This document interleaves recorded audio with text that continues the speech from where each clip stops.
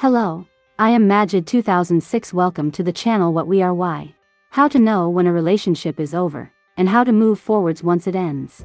I understand that it is a very painful issue, but we must know about it and do the best appropriate treatment. A common trajectory for the end of a relationship is the slow tapering off, a protracted period of telltale signs and willful denial, as motivation to patch things up dwindles in one or both partners. One of the most common refrains after a breakup is shock on the part of one member of the dissected duo, which often belies the presence of multiple clues that might have pointed to what was to come. A sudden, sharp break can feel more shocking, but it's also clearer. A long disintegration period can leave a person reeling, unsure at exactly what point they stopped being an us and became a me. So, what are the signs? And how can you end a relationship and process its ending in a healthy, constructive way? Be careful not to make an emotional decision. Stay with me until the end to add to your knowledge. 9 signs it may be time to end your relationship. 1. You agree with one another to keep the peace. While being agreeable and non-confrontational can be an asset to a relationship, constantly agreeing with or conceding to your partner to keep the peace can be a sign of a relationship that has tipped over the edge and toppled down the other side. Allowing your partner to walk all over you, or your partner allowing you to do the same, is a sign that the balance of power is off. 2. Communication breakdown. You may notice that you and your partner rarely discuss things anymore, either positive or negative. When issues arise, rather than work to solve them, you may both sweep them under the rug, but hold on to the frustration you feel under the surface. It may feel at this stage like there's no point trying to work things out, and you'd rather opt for a peaceful life. Similarly, when positive things arise in your life, you may not feel an urge to let them know. 3. Aggressive or confrontational communication style. Conversely to a total communication breakdown, you and your partner may be arguing like there's no tomorrow, constantly at each other's throats and unreceptive to any attempts to patch things over. When people are feeling relationship frustrations, it can be extremely tempting to release energy through aggressive or confrontational behavior. Like a pressure valve, the rush of anger can provide a temporary feeling of satisfaction, but in the long term this type of behavior erodes trust and respect and kills communication between partners. Just as damaging as overt aggression, passive-aggressive communication is in itself steeped in anger. Passive-aggressive behaviors include stonewalling, mockery, and refusing to respond to communication. Though this kind of behavior can feel like an outlet for frustration you can't express via overt aggression, it can be just as damaging and abusive. 4. Fantasizing about others.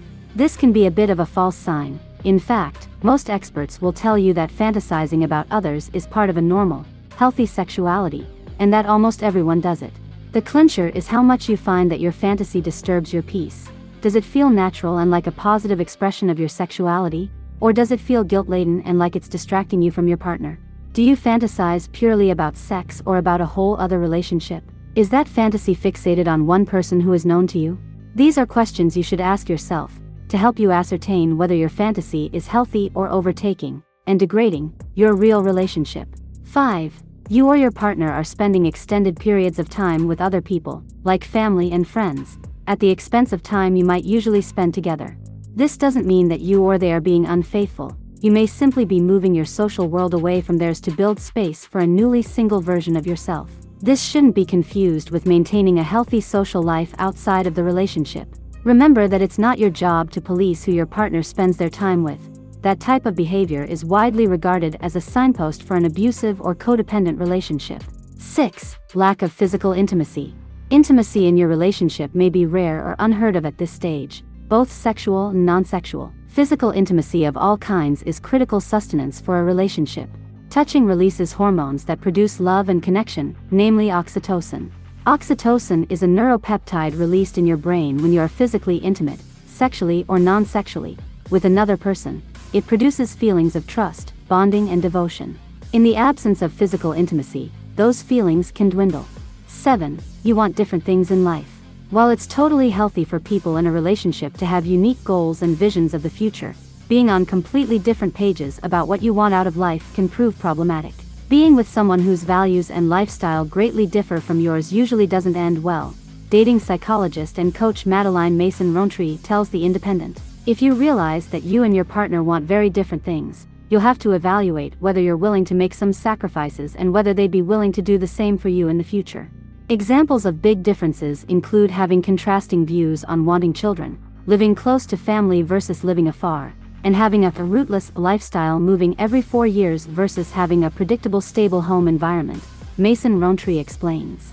Not wanting the exact same thing as your partner isn't necessarily a deal breaker. You're allowed to have different interests and hobbies, but if you disagree on fundamental things like having kids, it might be a sign that you're not meant to be. Furthermore, Roberta Shaler, PhD, tells Women's Health that it's easy to lose sight of the dreams you once had for your life when your partner doesn't share your ideals. She suggests you both make a list of 5 things you value most. If you don't share at least 3 of them, you're going to have a problem because you don't have the same approach to life, she warns. 8. You and your partner no longer trust each other. Healthy relationships are built on trust, and if you and your partner no longer have that, you're in trouble. Trust issues are often a result of infidelity or lying, and if your partner is guilty of one or both, it can be incredibly hard to rebuild the relationship, but it's not impossible, Babita Spinelli tells Mind Body Green. If you're both willing to put in the hard work to repair the relationship, you might be able to slowly rebuild the trust you once used to have. However, if you can't bring yourself to forgive your significant other for their indiscretion, whatever it may be, rebuilding trust will be nearly impossible, Spinelli says. If it is truly able to be built back up, both partners need to be committed not only to the repairing process but to fixing the root of the problems that led to the breakdown of trust in the first place, Andrea Bonnier explains in an article for Psychology Today. If you find that you constantly need to reassure yourself of your partner's trustworthiness by checking their phone behind their back or find yourself constantly worrying about whether or not they are telling you the truth, the relationship is as good as over, according to Healthline. That constant, nagging feeling in the pit of your stomach can be emotionally draining, not to mention that worrying about your partner's faithfulness all the time can take its toll on your mental health. 9. You no longer feel like you're a priority to your partner. New relationships are often accompanied by excitement and the desire to be in each other's company as much as possible. It's normal for that initial passion to cool a little, but if you notice that you're no longer a priority to your partner and that they spend more time with their friends than with you, it's important to start asking questions, dating expert James Priest tells The Independent. If they give you lame excuses for why they can't spend time with you, the relationship probably isn't healthy anymore. Priest says that it's best to end things and find someone who makes you feel loved. After all, you deserve it.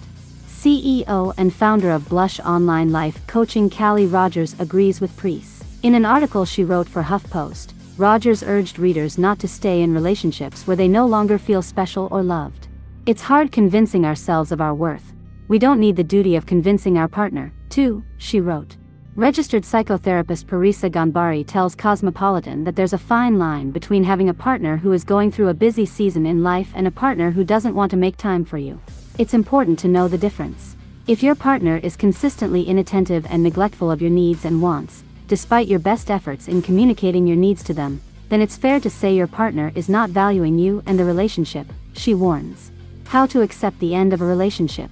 Processing the end of a relationship and moving forward is a tricky business, peppered with stops and starts and back steps. But the end of a relationship doesn't need to be a purely negative event. Losing someone can be a pretty profound way to reacquaint you with yourself. Cultivate new relationships, new habits, and new interests. It's common for people to become somewhat stagnant in a relationship, occupying their time and energy with their partner. Newly single, now is the time to be pursuing things you've allowed to fall by the wayside, new friendships, new habits, new interests. It may sound like nothing more than a distraction, but building new facets of your life can contribute to a sense of wholeness and identity beyond the relationship you have left behind. Take the time to get to know the complicated and often conflicting emotions you're feeling. There's no denying that you'll be in an emotional rut for a while. Attempting to subdue or control your emotions will most likely have the paradoxical effect of extending and enhancing them, so, like all losses, you need to take time to grieve. It's an irritating but true statement. These things take time. Patience is required, and an understanding that suffering is temporary. Think about the positives, without denying the negatives. It can be annoying to hear, but there really are significant positives to the end of relationships, whether or not you choose to see them. The new relationships, habits, and interests mentioned above are one major bonus. More broadly, being alone represents an opportunity to get to know yourself as you are now. There's no hiding behind a partner, so you can really interrogate who you are and what you want from life. In the long term, building a level of self-knowledge and self-esteem actually improves your chances of entering into a mutually fulfilling, healthy relationship in the future. Avoid cycles of negativity. It's important that you're honest with yourself about ways that you've suffered, but incessantly focusing on your partner's negative attributes and dwelling on anger serves nobody. In fact, that kind of anger is actively damaging to your mental health. It also often acts as a camouflage for remnant feelings of love, especially if you feel you've been hurt or betrayed in any way. How to tell your partner the relationship is over. The first step, telling your partner it's over, often seems like the hardest. There are ways to manage it positively and kindly, and ways not to do it. Do end the relationship as soon as you have figured out that it's nearing its sell-by date. Don't drag it out for fear of A, hurting your partner, or B, losing a sense of security or comfort in your life. Dragging something out to save your partner's emotions can conversely cause them more harm, since they're likely to pick up on signs of discontent from you. Dragging something out because you're afraid of being alone is cruel to the person you're with, who deserves to be let go with dignity and start the process of moving on. Do end things in person. Don't shy away from the difficult conversation by conducting it remotely. You will both be able to move on quicker if you've hashed it out in person and said your physical goodbyes, rather than leaving things unsaid. Do be honest about the reasons. Do be clear that it's over, and don't give false signals. It can be hard to say goodbye and mean it, but dragging out the inevitable by going back on your decision is painful for both partners and leads to confusion and miscommunication. It was hard for me to make this video.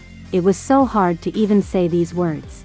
I know how hard it is to follow these words. What to do when we have no choice. Life is so hard. Now, if you want to be successful in romantic relationships and know more, subscribe to my channel. I made many tutorials for you. I will kiss you, my dear.